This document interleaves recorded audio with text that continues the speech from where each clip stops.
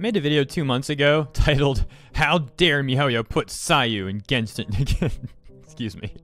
Is it Sai? It's Seiyu, isn't it? How dare MiHoYo put Seiyu in Genshin Impact? Angry emoji. And this person, Nona, in the thumbnail saying, we don't want small characters, only maps, play with them. If you haven't seen that video, I'll link it in the description. You might find it amusing. It's just like a meme video, about 1 minute and 7 seconds long. I don't even talk in it, I just show you what happened, play some music, and hopefully you'll find it funny. I mentioned all that because I saw people talking about this tweet over on Twitter, and it reminded me of that situation. It says, in quotes, I'm not playing this game because it has characters in it that look like children to me, and that is offensive somehow. And that person linked to this other person, Maggie, who says, I've seen people try to say that Seiyu isn't a child, she's just short and no. She is the same model as the literal children. I'm not playing this game. Okay, so unfortunately, maybe I'm not playing this game as like a figure of speech. Like, I'm not playing this game regarding people saying that Sayu's not a child or whatever. But hopefully that's not what they mean, because it's way more funny if they are saying that they're literally not going to play Genshin Impact because there's child characters in the game.